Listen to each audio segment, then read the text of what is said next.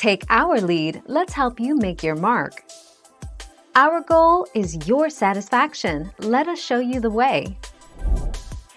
Tommy J. Curry defines CRT as the view that the law and legal institutions are inherently racist and that race itself, instead of being biologically grounded and natural, is a socially constructed concept that is used by white people to further their economic and political interests at the expense of people of color.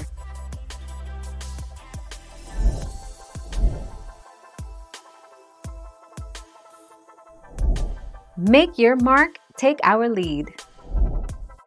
Just what is critical race theory and what's it doing in a nice field like education? Critical race theory, CRT, first emerged as a counterlegal scholarship to the positivist and liberal legal discourse of civil rights. This scholarly tradition argues against the slow pace of racial reform in the United States. 25 November 2010. Thank you for watching. Please subscribe and hit the bell notification.